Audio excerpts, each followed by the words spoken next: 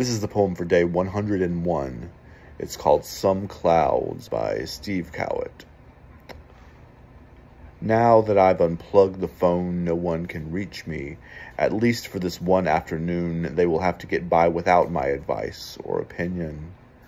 Now nobody else is going to call and ask in a tentative voice if I haven't yet heard that she's dead, that woman I once loved. Nothing but ashes scattered over a city that barely itself any longer exists. Yes, thank you, I've heard. It had been too lovely a morning. That in itself should have warned me. The sun lit up the tangerines and the blazing poinsettias like so many candles. For one afternoon, they will have to forgive me.